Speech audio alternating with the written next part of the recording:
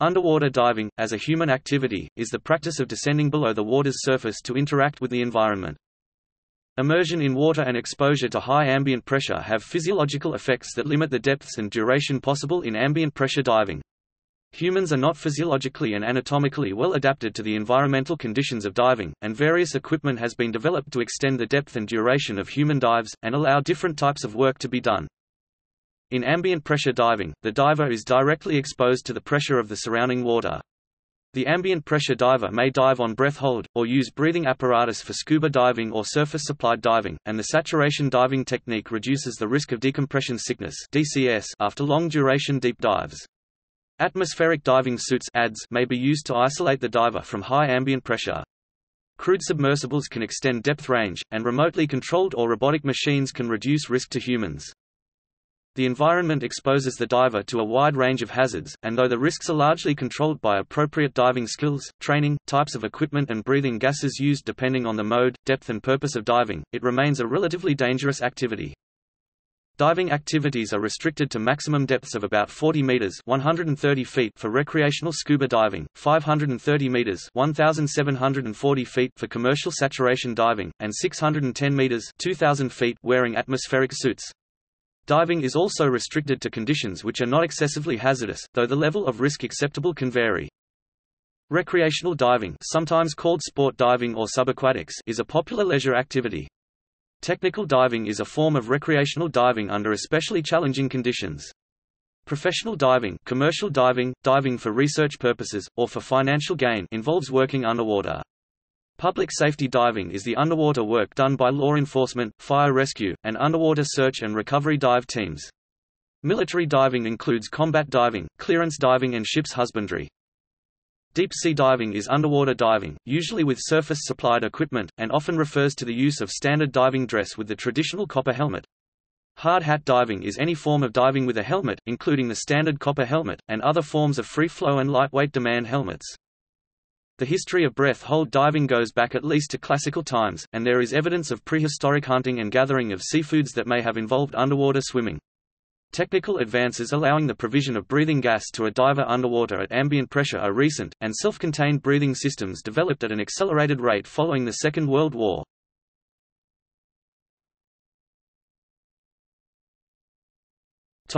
Physiological constraints on diving. Immersion in water and exposure to cold water and high pressure have physiological effects on the diver which limit the depths and duration possible in ambient pressure diving. Breath hold endurance is a severe limitation, and breathing at high ambient pressure adds further complications, both directly and indirectly.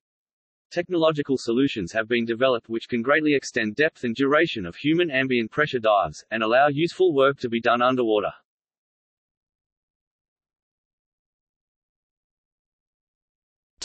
Immersion.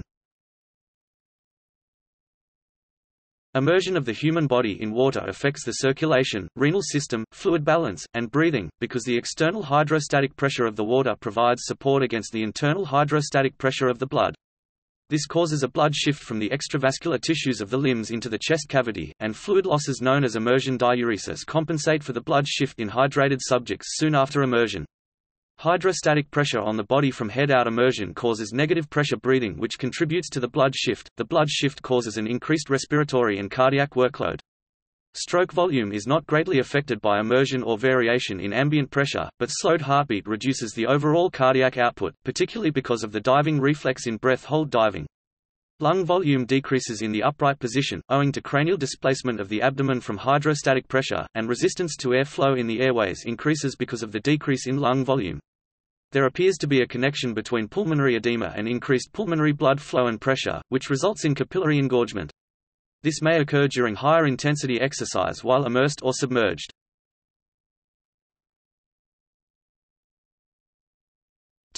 Exposure. Cold shock response is the physiological response of organisms to sudden cold, especially cold water, and is a common cause of death from immersion in very cold water, such as by falling through thin ice. The immediate shock of the cold causes involuntary inhalation, which if underwater can result in drowning. The cold water can also cause heart attack due to vasoconstriction. The heart has to work harder to pump the same volume of blood throughout the body, and for people with heart disease, this additional workload can cause the heart to go into arrest. A person who survives the initial minute after falling into cold water can survive for at least 30 minutes provided they do not drown. The ability to stay afloat declines substantially after about 10 minutes as the chilled muscles lose strength and coordination. The diving reflex is a response to immersion that overrides the basic homeostatic reflexes. It optimizes respiration by preferentially distributing oxygen stores to the heart and brain, which allows extended periods underwater. It is exhibited strongly in aquatic mammals, seals, otters, dolphins and muskrats, and also exists in other mammals, including humans. Diving birds, such as penguins, have a similar diving reflex. The diving reflex is triggered by chilling the face and holding the breath. The cardiovascular system constricts peripheral blood vessels, slows the pulse rate, redirects blood to the vital organs to conserve oxygen, releases red blood cells stored in the spleen, and, in humans, causes heart rhythm irregularities. Aquatic mammals have evolved physiological adaptations to conserve oxygen during submersion, but apnea, slowed pulse rate, and vasoconstriction are shared with terrestrial mammals. Hypothermia is reduced body temperature that happens when a body loses more heat than it generates. Hypothermia is a major limitation to swimming or diving in cold water. The reduction in finger dexterity due to pain or numbness decreases general safety and work capacity, which in turn increases the risk of other injuries. Body heat is lost much more quickly in water than in air, so water temperatures that would be tolerable as outdoor air temperatures can lead to hypothermia, which may lead to death from other causes in inadequately protected divers.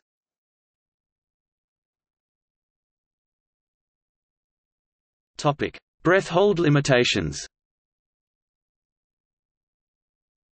Breath hold diving by an air-breathing animal is limited to the physiological capacity to perform the dive on the oxygen available until it returns to a source of fresh-breathing gas, usually the air at the surface. As this internal oxygen supply reduces, the animal experiences an increasing urge to breathe caused by buildup of carbon dioxide and lactate in the blood, followed by loss of consciousness due to central nervous system hypoxia. If this occurs underwater, it will drown. Blackouts in freediving can occur when the breath is held long enough for metabolic activity to reduce the oxygen partial pressure sufficiently to cause loss of consciousness. This is accelerated by exertion, which uses oxygen faster, or by hyperventilation, which reduces the carbon dioxide level in the blood. Lower carbon dioxide levels increase the oxygen hemoglobin affinity, reducing availability of oxygen to brain tissue towards the end of the dive. Bohr effect. They also suppress the urge to breathe, making it easier to hold the breath to the point of blackout. This can happen at any depth. Ascent-induced hypoxia is caused by a drop in oxygen partial pressure as ambient pressure is reduced. The partial pressure of oxygen at depth may be sufficient to maintain consciousness, but only at that depth and not at the reduced pressures nearer the surface.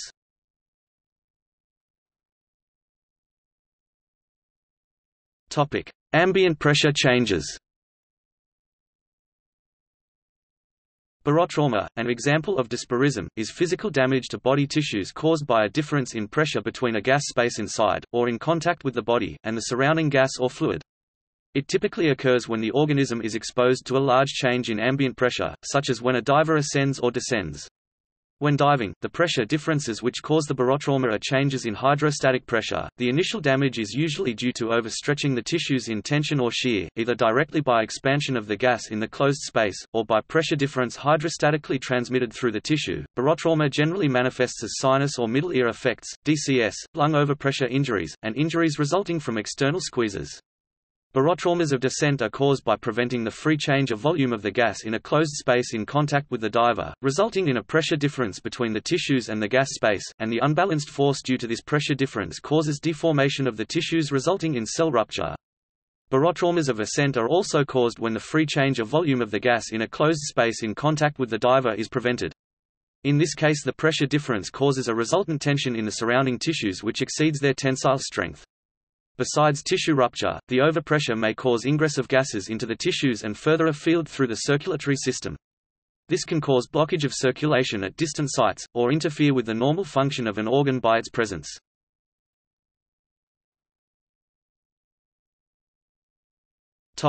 Breathing under pressure. Provision of breathing gas at ambient pressure can greatly prolong the duration of a dive, but there are other problems that may result from this technological solution. Absorption of metabolically inert gases is increased as a function of time and pressure, and these may both produce undesirable effects immediately, as a consequence of their presence in the tissues in the dissolved state, such as nitrogen narcosis and high-pressure nervous syndrome, or cause problems when coming out of solution within the tissues during decompression. Other problems arise when the concentration of metabolically active gases is increased. These range from the toxic effects of oxygen at high partial pressure, through buildup of carbon dioxide due to excessive work of breathing, increased dead space, or inefficient removal, to the exacerbation of the toxic effects of contaminants in the breathing gas due to the increased concentration at high pressures. Hydrostatic pressure differences between the interior of the lung and the breathing gas delivery, increased breathing gas density due to ambient pressure, and increased flow resistance due to higher breathing rates may all cause increased work of breathing and fatigue of the respiratory muscles.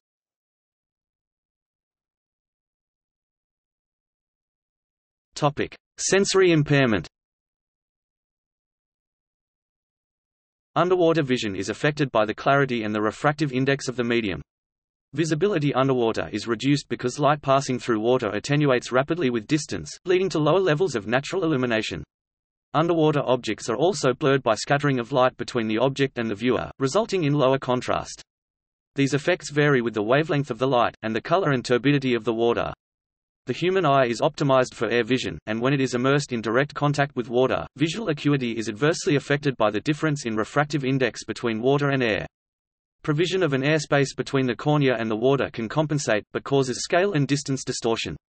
Artificial illumination can improve visibility at short range. Stereoscopic acuity, the ability to judge relative distances of different objects, is considerably reduced underwater, and this is affected by the field of vision. A narrow field of vision caused by a small viewport in a helmet results in greatly reduced stereoacuity, and an apparent movement of a stationary object when the head is moved. These effects lead to poorer hand-eye coordination. Water has different acoustic properties from those of air. Sound from an underwater source can propagate relatively freely through body tissues where there is contact with the water, as the acoustic properties are similar. When the head is exposed to the water, some sound is transmitted by the eardrum and middle ear, but a significant part reaches the cochlea independently, by bone conduction. Some sound localization is possible, though difficult. Human hearing underwater, in cases where the diver's ear is wet, is less sensitive than in air. Frequency sensitivity underwater also differs from that in air, with a consistently higher threshold of hearing underwater. Sensitivity to higher frequency sounds is reduced the most. The type of headgear affects noise sensitivity and noise hazard depending on whether transmission is wet or dry. Human hearing underwater is less sensitive with wet ears than in air, and a neoprene hood causes substantial attenuation. When wearing a helmet, hearing sensitivity is similar to that in surface air, as it is not greatly affected by the breathing gas or chamber atmosphere composition or pressure. Because sound travels faster in helix than in air, voice formants are raised, making divers' speech high-pitched and distorted, and hard to understand for people not used to it. The increased density of breathing gases under pressure has a similar and additive effect. Tactile sensory perception in divers may be impaired by the environmental protection suit and low temperatures. The combination of instability, equipment, neutral buoyancy and resistance to movement by the inertial and viscous effects of the water encumbers the diver. Cold causes losses in sensory and motor function and distracts from and disrupts cognitive activity. The ability to exert large and precise force is reduced. Balance and equilibrium depend on vestibular function and secondary input from visual, organic, cutaneous, kinesthetic and sometimes auditory senses, which are processed by the central nervous system to provide the sense of balance.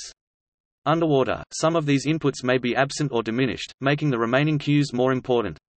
Conflicting input may result in vertigo, disorientation and motion sickness. The vestibular sense is essential in these conditions for rapid, intricate and accurate movement. Proprioceptive perception makes the diver aware of personal position and movement, in association with the vestibular and visual input, and allows the diver to function effectively in maintaining physical equilibrium and balance in the water. In the water at neutral buoyancy, the proprioceptive cues of position are reduced or absent. This effect may be exacerbated by the diver's suit and other equipment. Taste and smell are not very important to the diver in the water but more important to the saturation diver while in accommodation chambers. There is evidence of a slight decrease in threshold for taste and smell after extended periods under pressure.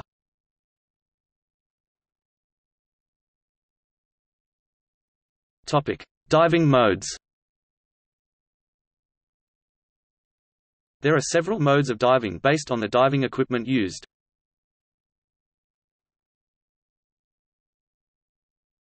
Topic: Freediving.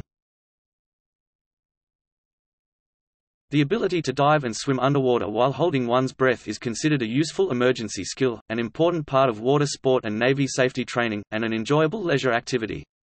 Underwater diving without breathing apparatus can be categorized as underwater swimming, snorkeling and freediving. These categories overlap considerably. Several competitive underwater sports are practiced without breathing apparatus. Freediving precludes the use of external breathing devices, and relies on the ability of divers to hold their breath until resurfacing. The technique ranges from simple breath-hold diving to competitive apnea dives. Fins and a diving mask are often used in free diving to improve vision and provide more efficient propulsion. A short breathing tube called a snorkel allows the diver to breathe at the surface while the face is immersed. Snorkeling on the surface with no intention of diving is a popular water sport and recreational activity.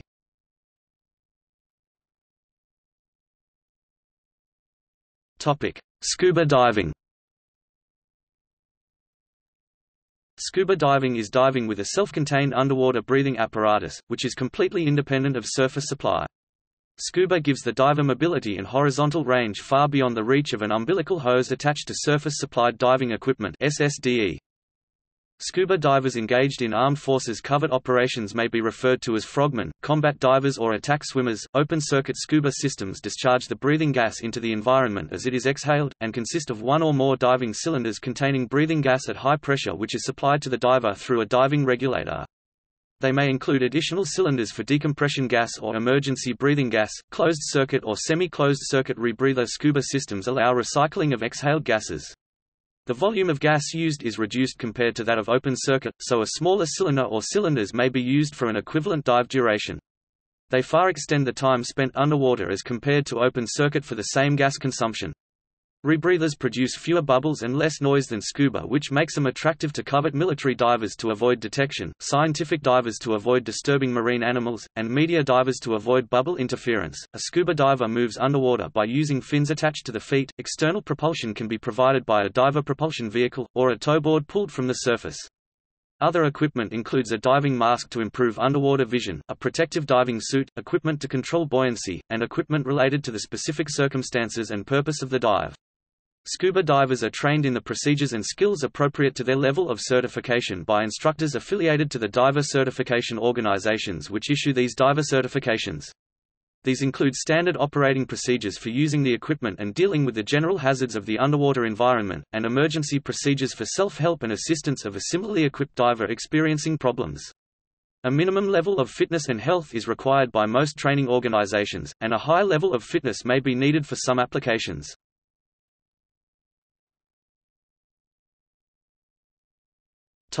Surface-supplied diving. An alternative to self-contained breathing systems is to supply breathing gases from the surface through a hose. When combined with a communication cable, a pneumofathometer hose and a safety line, it is called the diver's umbilical, which may include a hot water hose for heating, video cable and breathing gas reclaim line. More basic equipment that uses only an air hose is called an airline or hooker system. This allows the diver to breathe using an air supply hose from a cylinder or compressor at the surface. Breathing gas is supplied through a mouth-held demand valve or light full-face mask. It is used for work such as hull cleaning and archaeological surveys, for shellfish harvesting, and as snubber, a shallow water activity typically practiced by tourists and those who are not scuba certified. Saturation diving lets professional divers live and work under pressure for days or weeks at a time. After working in the water, the divers rest and live in a dry pressurized underwater habitat on the bottom or a saturation life support system of pressure chambers on the deck of a diving support vessel, oil platform or other floating platform at a similar pressure to the work depth. They are transferred between the surface accommodation and the underwater workplace in a pressurized closed diving bell. Decompression at the end of the dive may take many days, but since it is done only once for a long period of exposure, rather than after each of many shorter exposures, the overall risk of decompression injury to the diver and the total time spent decompressing are reduced. This type of diving allows greater work efficiency and safety. Commercial divers refer to diving operations where the diver starts and finishes the diving operation at atmospheric pressure as surface-oriented, or bounce diving. The diver may be deployed from the shore or a diving support vessel and may be transported on a diving stage or in a diving bell. Surface-supplied divers almost always wear diving helmets or full-face diving masks. The bottom gas can be air, nitrox, heliox or trimix. The decompression gases may be similar, or may include pure oxygen. Decompression procedures include in-water decompression or surface decompression in a deck chamber. A wet bell with a gas-filled dome provides more comfort and control than a stage and allows for longer time in water. Wet bells are used for air and mixed gas, and divers can decompress on oxygen at 12 meters (40 feet). Small closed bell systems have been designed that can be easily mobilized, and include a two-man bell, a handling frame and a chamber for decompression after transfer under pressure (TUP). Divers can breathe air or mixed gas at the bottom and are usually recovered with the chamber filled with air. They decompress on oxygen supplied through built-in breathing systems (bibs) towards the end of the decompression. Small bell systems support bounce diving down to 120 meters (390 feet) and for bottom times up to 2 hours. A relatively portable surface gas supply system using high-pressure gas cylinders for both primary and reserve gas, but using the full diver's umbilical system with pneumofathometer and voice communication, is known in the industry as scuba replacement. Compressor diving is a rudimentary method of surface supply diving used in some tropical regions such as the Philippines and the Caribbean. The divers swim with a half mask and fins and are supplied with air from an industrial low-pressure air compressor on the boat through plastic tubes. There is no reduction valve. The diver holds the hose end in his mouth with no demand valve or mouthpiece and allows excess air to spill out between the lips.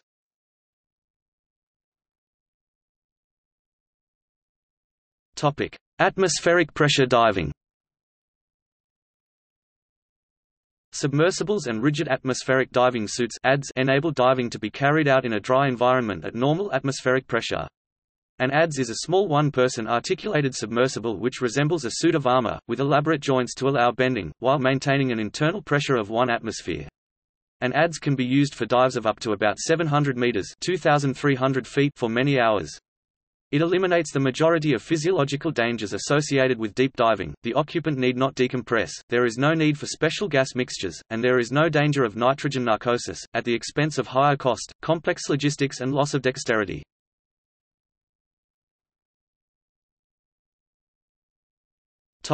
Unmanned diving. Autonomous underwater vehicles (AUVs) and remotely operated underwater vehicles (ROVs) can carry out some functions of divers. They can be deployed at greater depths and in more dangerous environments. An AUV is a robot which travels underwater without requiring real-time input from an operator. AUVs constitute part of a larger group of unmanned undersea systems, a classification that includes non-autonomous ROVs, which are controlled and powered from the surface by an operator, pilot via an umbilical or using remote control. In military applications, AUVs are often referred to as unmanned undersea vehicles (UUVs).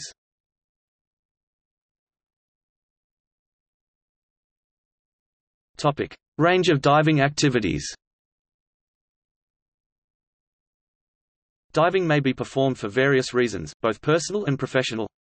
Recreational diving is purely for enjoyment and has several specializations and technical disciplines to provide more scope for varied activities for which specialist training can be offered, such as cave diving, wreck diving, ice diving, and deep diving. There are various aspects of professional diving that range from part-time work to lifelong careers. Professionals in the recreational dive industry include instructor trainers, dive instructors, assistant instructors, dive masters, dive guides, and scuba technicians. Commercial diving is industry-related and includes civil engineering tasks such as in oil exploration, offshore construction, dam maintenance and harbor works. Commercial divers may also be employed to perform tasks related to marine activities, such as naval diving, including the repair and inspection of boats and ships, marine salvage or aquaculture. Other specialist areas of diving include military diving, with a long history of military frogmen in various roles. They can perform roles including direct combat, infiltration behind enemy lines, placing mines, bomb disposal or engineering operations. In civilian operations, police forces keep police diving units to perform search and rescue operations, and to recover evidence. In some cases, diver rescue teams may also be part of a fire department, paramedical service or lifeguard unit, and this may be classed as public safety diving. There are also professional divers such as underwater photographers and videographers, who record the underwater world, and scientific divers in fields of study which involve the underwater environment, including marine biologists, geologists, hydrologists, oceanographers and underwater archaeologists. The choice between scuba and surface-supplied diving equipment is based on both legal and logistical constraints. Where the diver requires mobility and a large range of movement, scuba is usually the choice if safety and legal constraints allow. Higher risk work, particularly commercial diving, may be restricted to surface-supplied equipment by legislation and codes of practice.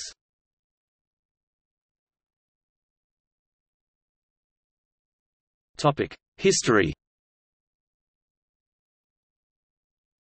Freediving as a widespread means of hunting and gathering, both for food and other valuable resources such as pearls and coral, dates from before 4500 BCE.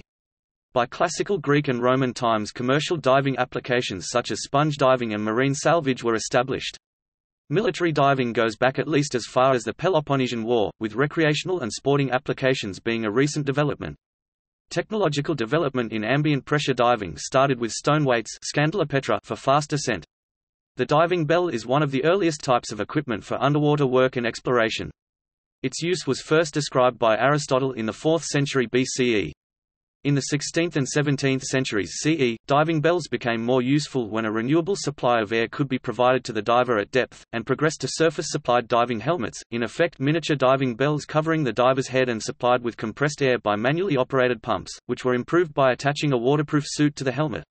In the early 19th century these became the standard diving dress, which made a far wider range of marine civil engineering and salvage projects practicable. Limitations in mobility of the surface-supplied systems encouraged the development of both open-circuit and closed-circuit scuba in the 20th century, which allow the diver a much greater autonomy. These became popular during the Second World War for clandestine military operations, and post-war for scientific, search and rescue, media diving, recreational and technical diving. The heavy free-flow surface-supplied copper helmets evolved into lightweight demand helmets, which are more economical with breathing gas, important for deeper dives using expensive helium-based breathing mixtures. Saturation diving reduced the risks of DCS for deep and long exposures. An alternative approach was the development of the ADS or armored suit, which isolates the diver from the pressure at depth, at the cost of mechanical complexity and limited dexterity. The technology first became practicable in the middle 20th century. Isolation of the diver from the environment was taken further by the development of remotely operated underwater vehicles in the late 20th century, where the operator controls the ROV from the surface, and autonomous underwater vehicles, which dispense with an operator altogether. All of these modes are still in use and each has a range of applications where it has advantages over the others, though diving bells have largely been relegated to a means of transport for surface-supplied divers. In some cases combinations are particularly effective, such as the simultaneous use of surface-orientated or saturation surface-supplied diving equipment and work or observation-class remotely operated vehicles.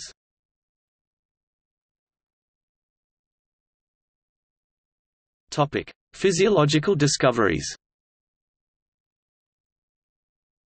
By the late 19th century, as salvage operations became deeper and longer, an unexplained malady began afflicting the divers. They would suffer breathing difficulties, dizziness, joint pain and paralysis, sometimes leading to death. The problem was already well known among workers building tunnels and bridge footings operating under pressure in caissons and was initially called caisson disease. It was later renamed the bends because the joint pain typically caused the sufferer to stoop. Early reports of the disease had been made at the time of Charles Pasley's salvage operation, but scientists were still ignorant of its causes. French physiologist Paul Bert was the first to understand it as DCS. His work, La Pression barométrique 1878, was a comprehensive investigation into the physiological effects of air pressure, both above and below the normal. He determined that inhaling pressurized air caused nitrogen to dissolve into the bloodstream. Rapid depressurization would then release the nitrogen into its gaseous state, forming bubbles that could block the blood circulation and potentially cause paralysis or death. Central nervous system oxygen toxicity was also first described in this publication and is sometimes referred to as the Paul Bert effect. John Scott Haldane designed a decompression chamber in 1907, and he produced the first decompression tables for the Royal Navy in 1908 after extensive experiments with animals and human subjects. These tables established a method of decompression in stages. It remains the basis for decompression methods to this day. Following Haldane's recommendation, the maximum safe operating depth for divers was extended to 61 meters (200 feet). The U.S. Navy continued research into decompression, and in 1915 the first Bureau of Construction and Repair decompression tables were developed by French and Stilson. Experimental dives were conducted in the 1930s, forming the basis for the 1937 U.S. Navy air decompression tables. Surface decompression and oxygen use were also researched in the 1930s. The U.S. Navy 1957 tables were developed to correct problems found in the 1937 tables. In 1965, Hugh Lemessurier and Brian Andrew Hills published their paper, A Thermodynamic Approach Arising from a Study on Torres Strait Diving Techniques, which suggested that decompression following schedules based on conventional models results in asymptomatic bubble formation which must then be redissolved at the decompression stops before it can be eliminated. This is slower than allowing the gas to be eliminated while it is still in solution, and indicates the importance of minimizing bubble phase gas for efficient decompression. MP. Spencer showed that Doppler ultrasonic methods can detect venous bubbles in asymptomatic divers, and Dr. Andrew Pilmanis showed that safety stops reduced bubble formation. In 1981 D.E. Yont described the varying permeability model, proposing a mechanism of bubble formation. Several other bubble models followed. The pathophysiology of DCS is not yet fully understood, but decompression practice has reached a stage where the risk is fairly low, and most incidences are successfully treated by therapeutic recompression and hyperbaric oxygen therapy. Mixed breathing gases are used to reduce the effects of the hyperbaric environment on ambient pressure divers.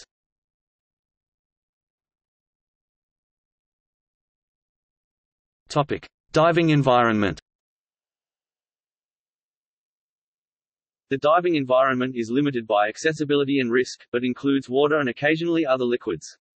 Most underwater diving is done in the shallower coastal parts of the oceans, and inland bodies of fresh water, including lakes, dams, quarries, rivers, springs, flooded caves, reservoirs, tanks, swimming pools, and canals, but may also be done in large bore ducting and sewers, power station cooling systems, cargo and ballast tanks of ships, and liquid-filled industrial equipment.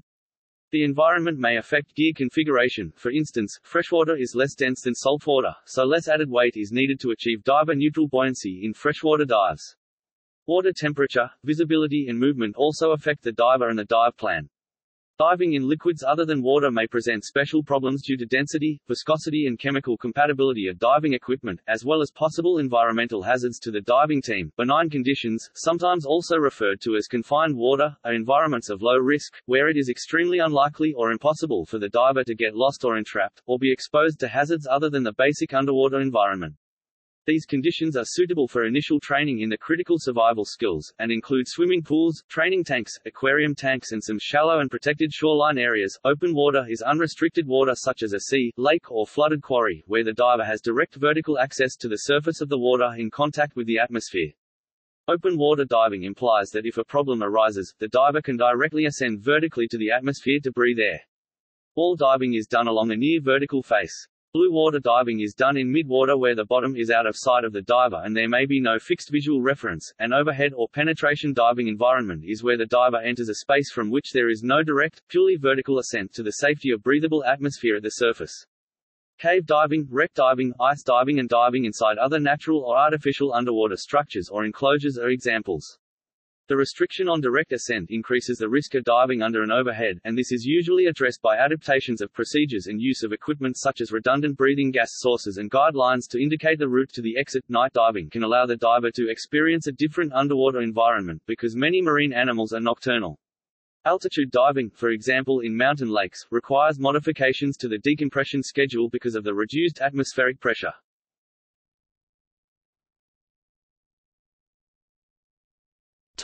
Depth range.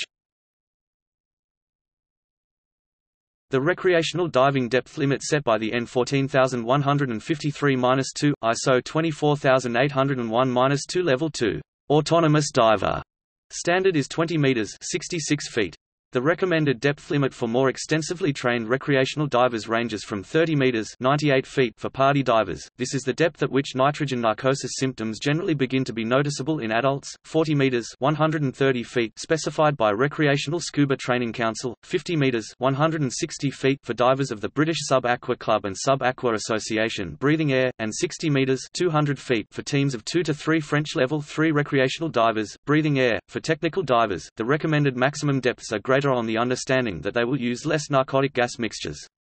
100 meters (330 feet) is the maximum depth authorized for divers who have completed Trimix diver certification with IANTD or advanced Trimix diver certification with TDI. 332 meters (1089 feet) is the world record depth on Scuba 2014. Commercial divers using saturation techniques and helix breathing gases routinely exceed 100 meters (330 feet), but they are also limited by physiological constraints. Comex Hydra 8 experimental dives reached a record open water depth of 534 meters (1,752 feet) in 1988. ADS are mainly constrained by the technology of the articulation seals, and a U.S. Navy diver has dived to 610 meters (2,000 feet) in one.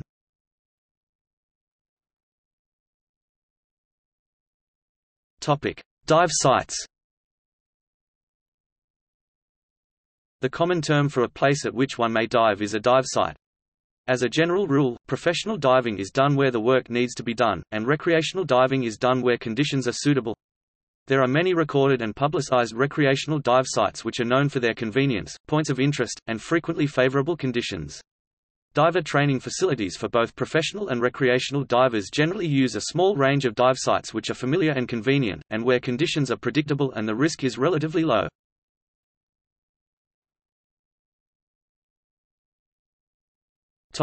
Diving procedures.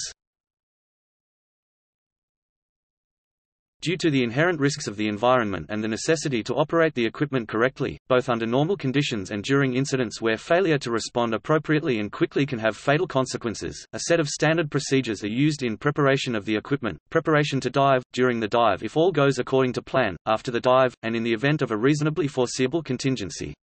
The standard procedures are not necessarily the only course of action that will have a satisfactory outcome, but they are generally those procedures which have been found by experiment and experience to work well and reliably when applied in response to the given circumstances. All formal diver training is based on the learning of standard skills and procedures, and in many cases the over-learning of the skills until the procedures can be performed without hesitation even when distracting circumstances exist. Where reasonably practicable, checklists may be used to ensure that preparatory procedures are carried out in the correct sequence and that no steps are inadvertently omitted. Some procedures are common to all manned modes of diving, but most are specific to the mode of diving and many are specific to the equipment in use. Diving procedures are those which are directly relevant to diving safety and efficiency, but do not include task-specific skills. Standard procedures are particularly helpful where communication is by hand or rope signal. The hand and line signals are examples of standard procedures themselves, as the communicating parties have a better idea of what the other is likely to do in response. Where voice communication is available, standardized communications protocol reduces the time needed to convey necessary information and the error rate in transmission. Diving procedures generally involve the correct application of the appropriate diving skills in response to the current circumstances, and range from selecting and testing equipment to suit the diver and the dive plan, to the rescue of oneself or another diver in a life-threatening emergency. In many cases, what might be a life-threatening emergency to an untrained or inadequately skilled diver, is a mere annoyance and minor distraction to a skilled diver who applies the correct procedure without hesitation.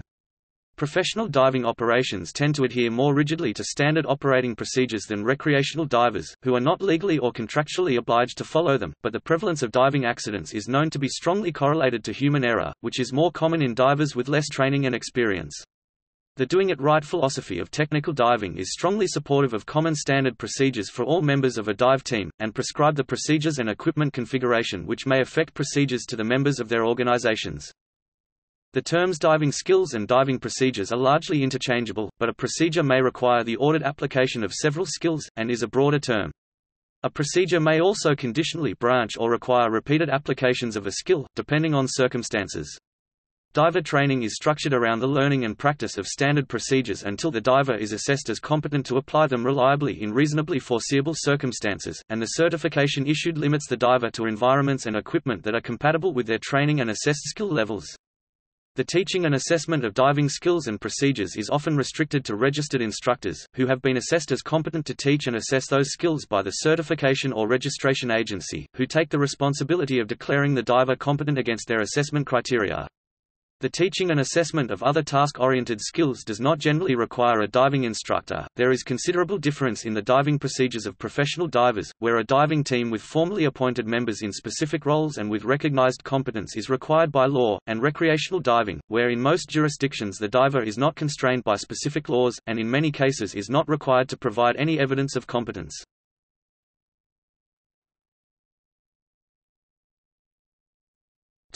Diver training.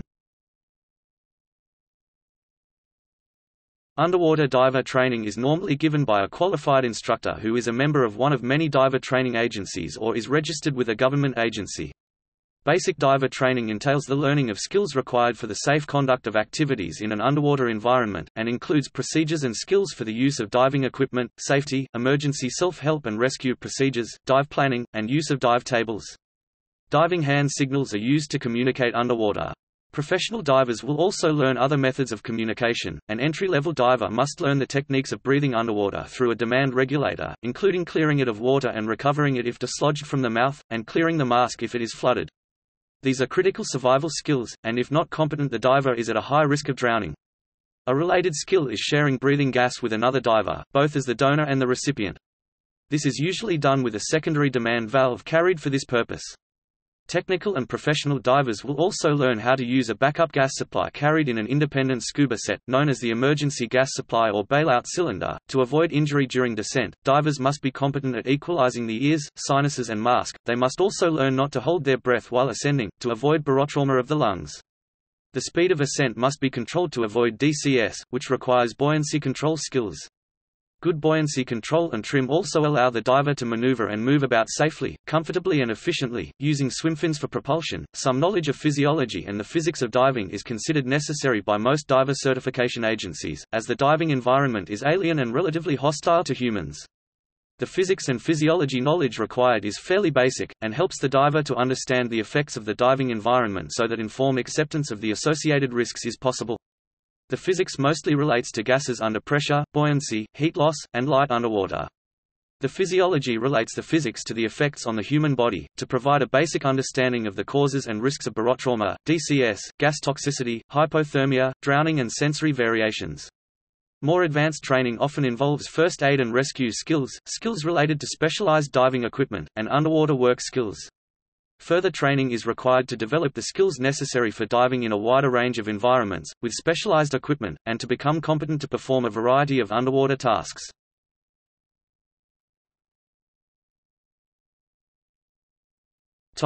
Medical aspects of diving. The medical aspects of diving and hyperbaric exposure include examination of divers to establish medical fitness to dive, diagnosis and treatment of diving disorders, treatment by recompression and hyperbaric oxygen therapy, toxic effects of gases in a hyperbaric environment, and treatment of injuries incurred while diving which are not directly associated with depth or pressure.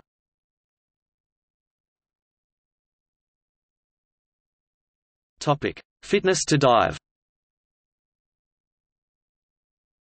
Medical fitness to dive is the medical and physical suitability of a diver to function safely in the underwater environment using underwater diving equipment and procedures.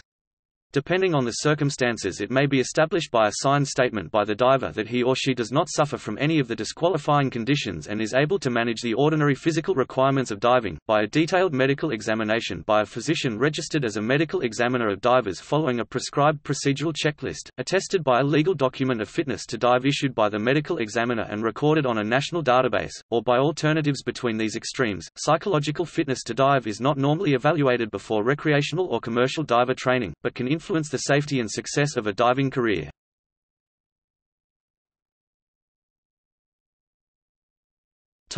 Diving medicine. Diving medicine is the diagnosis, treatment and prevention of conditions caused by exposing divers to the underwater environment. It includes the effects on the body of pressure on gases, the diagnosis and treatment of conditions caused by marine hazards, and how fitness to dive affects a diver's safety.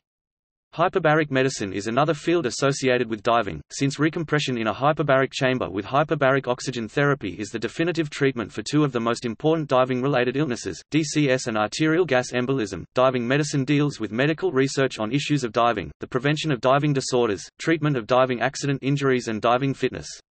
The field includes the effect on the human body of breathing gases and their contaminants under high pressure, and the relationship between the state of physical and psychological health of the diver and safety.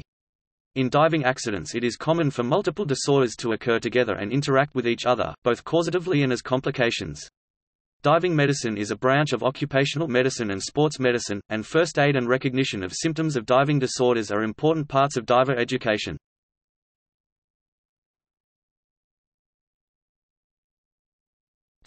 Risks and safety. Risk is a combination of hazard, vulnerability and likelihood of occurrence, which can be the probability of a specific undesirable consequence of a hazard, or the combined probability of undesirable consequences of all the hazards of an activity. The presence of a combination of several hazards simultaneously is common in diving, and the effect is generally increased risk to the diver, particularly where the occurrence of an incident due to one hazard triggers other hazards with a resulting cascade of incidents. Many diving fatalities are the result of a cascade of incidents overwhelming the diver, who should be able to manage any single reasonably foreseeable incident. Commercial diving operations may expose the diver to more and sometimes greater hazards than recreational diving, but the associated occupational health and safety legislation is less tolerant of risk than recreational, particularly technical divers, may be prepared to accept. Commercial diving operations are also constrained by the physical realities of the operating environment, and expensive engineering solutions are often necessary to control risk. A formal hazard identification and risk assessment is a standard and required part of the planning for a commercial diving operation, and this is also the case for offshore diving operations. The occupation is inherently hazardous, and great effort and expense are routinely incurred to keep the risk within an acceptable range. The standard methods of reducing risk are followed where possible. Statistics on injuries related to commercial diving are normally collected by national regulators. In the UK, the Health and Safety Executive House is responsible for the overview of about 5,000 commercial divers. In Norway, the corresponding authority is the Petroleum Safety Authority Norway (PSA), which has maintained the DSYS database since 1985, gathering statistics on over 50,000 diver hours of commercial activity per year. The risks of dying during recreational, scientific or commercial diving are small, and for scuba diving, deaths are usually associated with poor gas management, poor buoyancy control, equipment misuse, entrapment, rough water conditions and pre-existing health problems. Some fatalities are inevitable and caused by unforeseeable situations escalating out of control, but the majority of diving fatalities can be attributed to human error on the part of the victim. According to a North American 1972 analysis of calendar year 1970 data, diving was, based on man-hours, 96 times more dangerous than driving a car. According to a 2000 Japanese study, every hour of recreational diving is 36 to 62 times riskier than driving. Scuba diving fatalities have a major financial impact by way of lost income, lost business, insurance premium increases, and high litigation costs. Equipment failure is rare in open-circuit scuba, and when the cause of death is recorded as drowning, it is usually the consequence of an uncontrollable series of events in which drowning is the endpoint because it occurred in water, while the initial cause remains unknown. Air embolism is also frequently cited as a cause of death, often as a consequence of other factors leading to an uncontrolled and badly managed ascent, occasionally aggravated by medical conditions. About a quarter of diving fatalities are associated with cardiac events, mostly in older divers. There is a fairly large body of data on diving fatalities, but in many cases the data are poor due to the standard of investigation and reporting. This hinders research which could improve diver safety. Artisanal fishermen and gatherers of marine organisms in less developed countries may expose themselves to relatively high risk using diving equipment if they do not understand the physiological hazards, particularly if they use inadequate equipment.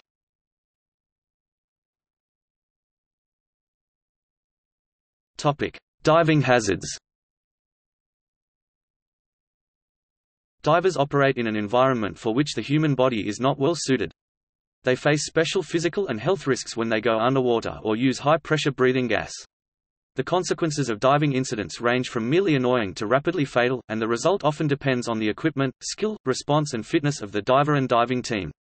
The hazards include the aquatic environment, the use of breathing equipment in an underwater environment, exposure to a pressurized environment and pressure changes, particularly pressure changes during descent and ascent, and breathing gases at high ambient pressure.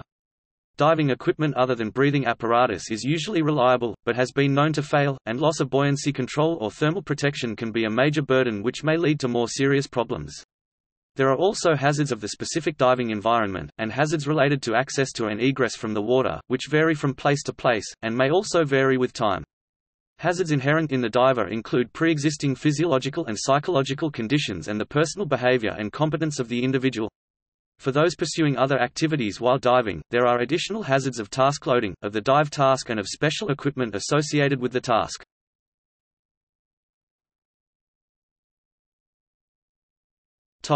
Human factors. The major factors influencing diving safety are the environment, the diving equipment and the performance of the diver and the dive team. The underwater environment is alien, both physically and psychologically stressful, and usually not amenable to control, though divers can be selective in the conditions in which they are willing to dive. The other factors must be controlled to mitigate the overall stress on the diver and allow the dive to be completed in acceptable safety.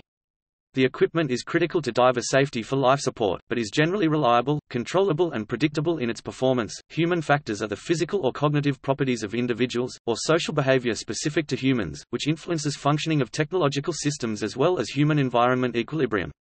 Human error is inevitable and everyone makes mistakes at some time, and the consequences of these errors are varied and depend on many factors. Most errors are minor and do not cause harm, but in a high-risk environment, such as in diving, errors are more likely to have catastrophic consequences. Examples of human error leading to accidents are available in vast numbers, as it is the direct cause of 60% to 80% of all accidents. Human error and panic are considered to be the leading causes of diving accidents and fatalities. A study by William P. Morgan indicates that over half of all divers in the survey had experienced panic underwater at some time during their diving career, and these findings were independently corroborated by a survey that suggested 65% of recreational divers have panicked underwater. Panic frequently leads to errors in a diver's judgment or performance, and may result in an accident. The safety of underwater diving operations can be improved by reducing the frequency of human error and the consequences when it does occur. Only 4.46% of the recreational diving fatalities in a 1997 study were attributable to a single contributory cause. The remaining fatalities probably arose as a result of a progressive sequence of events involving two or more procedural errors or equipment failures, and since procedural errors are generally avoidable by a well-trained, intelligent and alert diver, working in an organized structure, and not under excessive stress, it was concluded that the low accident rate in professional scuba diving is due to this factor. The study also concluded that it would be impossible to completely eliminate all minor contraindications of scuba diving, as this would result in overwhelming bureaucracy and bring all diving to a halt.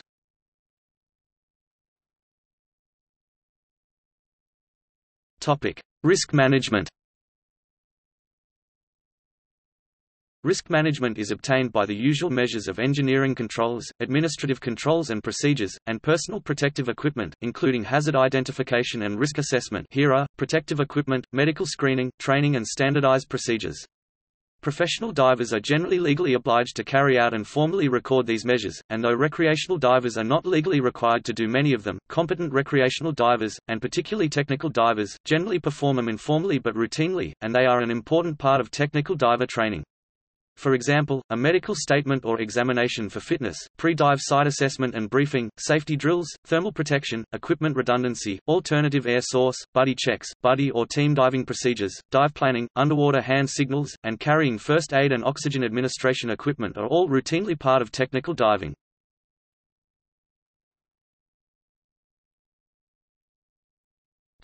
Legal aspects. Inshore and inland commercial and military diving is regulated by legislation in many countries. Responsibility of the employer, client and diving personnel is specified in these cases. Offshore commercial diving may take place in international waters, and is often done following the guidelines of a voluntary membership organization such as the International Marine Contractors Association (IMCA), which publishes codes of accepted best practice which their member organizations are expected to follow. Recreational diver training and dive leading are industry regulated in some countries, and only directly regulated by government in a subset of them. In the UK, House legislation includes recreational diver training and dive leading for reward. In the US and South Africa, industry regulation is accepted, though non-specific health and safety legislation still applies. In Israel, recreational diving activities are regulated by the Recreational Diving Act, 1979. The legal responsibility for recreational diving service providers is usually limited as far as possible by waivers which they require the customer to sign before engaging in any diving activity. The extent of responsibility of recreational buddy divers is unclear and has been the subject of considerable litigation. It is probable that it varies between jurisdictions. In spite of this lack of clarity, buddy diving is recommended by recreational diver training agencies as safer than solo diving, and some service providers insist that customers dive in buddy pairs.